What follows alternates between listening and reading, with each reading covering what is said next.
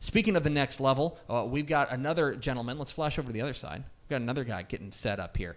Jack Curtis, the big-time defensive end from Highland Park, getting ready to make his call, and a guy who's considering a trio of places, Army, Princeton, and Air Force. We've been watching film on Jack Curtis. We've been watching him for the Scots for a while. The word for me on Jack Curtis is motor. Oh, I was literally thinking the same thing. Don't you hate when he does that? He I know, just the literal. Like, I'm going to throw it to you, but I'm going to take your best. Right. So bad. anytime you watch the film on him, anytime you watch him play, once he chooses a direction, it's like I don't see anybody getting in his way, whether it's a blocker, whether it's a running back attempting to try and slow him down. But no, it's motor. There was one highlight on his film that's one of my favorites. He's on the ground and he realizes the quarterback's like right near him, and he just like reaches around and just like doesn't stop and just pulls him down by the thigh, basically with his arm. It's great. He's a very fun player to watch, and we talked about somebody who's used to winning with RJ Maryland. I mean, coming from a program like Highland Park, there's no reason not to assume that Jack Curtis is pretty used to that too. Same thing to him. You know, Powers, you and I were talking a little bit before the show about Jack Curtis and what he brings to the table, and you had some really high praise for this young man. Yeah, I love him. I think that he's a tremendous defensive talent. I think he's one of not only the state's top, you hate to say the word sleeper, but he is a guy who could play for any program in the country, in my opinion. That's just how I seen it. And one thing that I love about Curtis's game is that we've kind of seen him grow up before our eyes. Each year over year, he's continued to get better. And his senior season, he was, really hitting his peak of performance and added some nice pounds to his frame as well. And that really showed through on tape to me. His motor runs hot, as you guys mentioned, every snap. He's a guy who takes no plays off. And when I talk to college coaches, there are a lot of the guys out there who have a 3-minute highlight reel that's pretty good. Pop in the game tape of Jack Curtis. His game tape is tremendous, and that's what college coaches get paid to evaluate, and this is a guy who takes no plays off. All right, enough of us. That's enough of us talking. Let's send it over to Jack Curtis to make his commitment. He is standing by with our Mallory Hartley. I'm now standing here right next to Jack Curtis, Highland Park defensive end, and his family, just seconds away from hearing where he's going to spend the next couple of years of his life. Now, Jack, I have to ask you, man, how are you feeling in this moment? Yeah, no, it's definitely an exciting time. The recruiting process can be, stressful at times, but definitely excited, like RJ said. I don't know if getting over it is the right word, but, just picking a school and, putting my heart and soul into a college football program, fulfilling a lifelong dream of playing college football. Absolutely. It's a very surreal moment. And now, without further ado, floor's yours. Where are you headed? All right. First, I'd like to thank my parents here, my family, for supporting me every step of the way. And to my coaches at Highland Park, none of this could be possible without y'all. Y'all made me a better person, football player, and man. And to my friends back home as well, hopefully watching this. Y'all through every step of the way, too. Every fan, teammate, y'all are all awesome. But that being said, for the next 4 years, I'll be committing. United States Air Force Academy.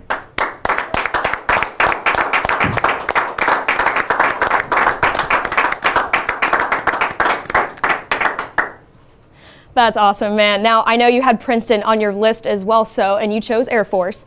So what made you want to choose an Air Force, a Naval Academy, over Princeton?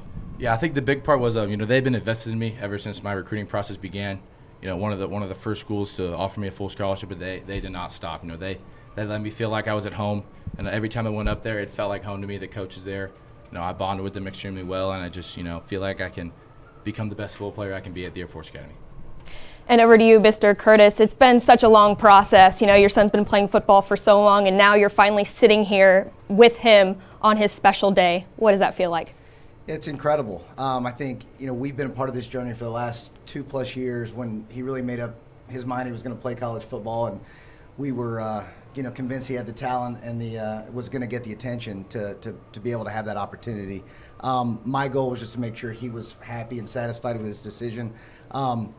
I can't say enough about the staffs at Army and Princeton. They were incredible. I know Jack bonded with those guys as well, but Air Force just felt like home, and we're certainly excited to watch him for the next 4 years.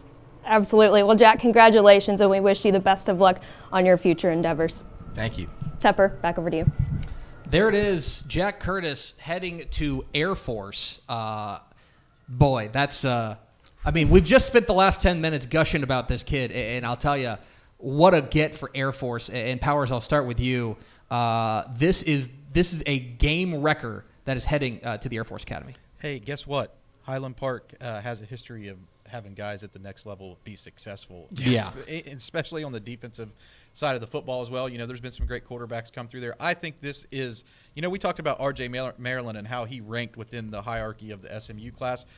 I'm going to say this is the best Air Force commitment on the commitment list for 2022. This dude is, I can't say it enough. I mean, he's been a DCTF top 300 guy, wire to wire. He's appeared in all the magazines. He's a guy who we've really been high on for a good long time now. And you know, they got an absolute steal from Texas high school football. The fact that colleges let this guy go out of state, they are going to rue this day. That's just my opinion.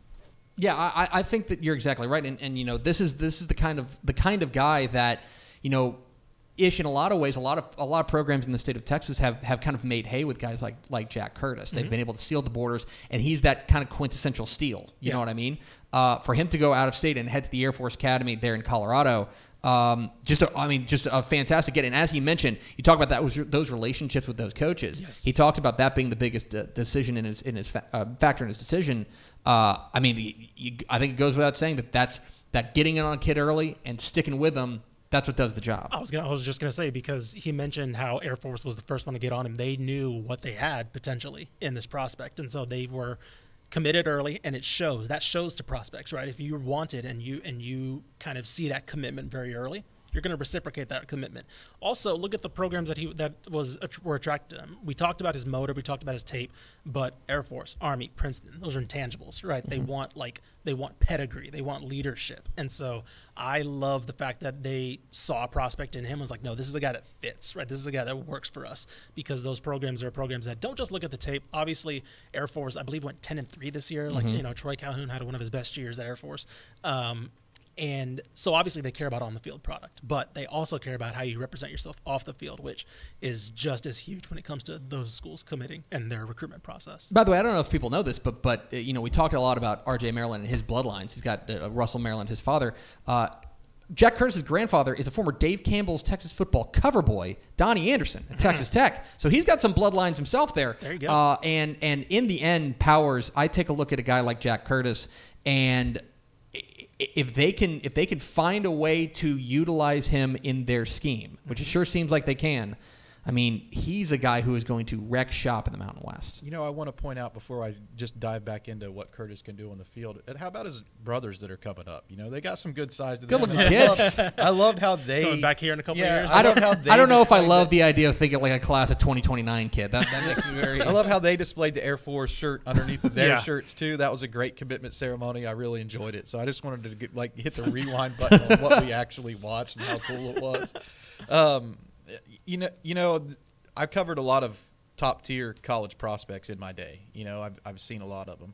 And he's listed at 6'3", 230 pounds, but he comes off as bigger than that. Meet him in person, he seems, I guess a term to say is larger than life. When you shake his hands, he has that naturally strong grip, and it's just something that it's natural with some guys. You know, he was born to play this game, and I think that is something that you can look at. And I love what Ish said about the schools that were in his finalist. You know, he has an Ivy League academic profile, and you know, just checks a lot of the boxes for something that you're wanting, not only in a football player, but a student athlete.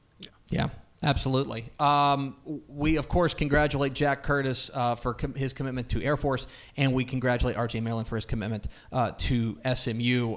Big-time doings here in the Dave Campbell's Texas Football Studio. A reminder, if you're a prospect and you are interested in committing live here on our air, get in touch with us at texasfootball.com, and let's make it happen. Thanks so much for watching that video. If you would like more and to be notified when they come out, go ahead and click that subscribe button right down there. You can also watch Texas Football Today every day live at noon on texasfootball.com, Facebook, Twitch, and right here on YouTube. For more of the best coverage of Texas football in the Lone Star State, go to texasfootball.com/subscribe.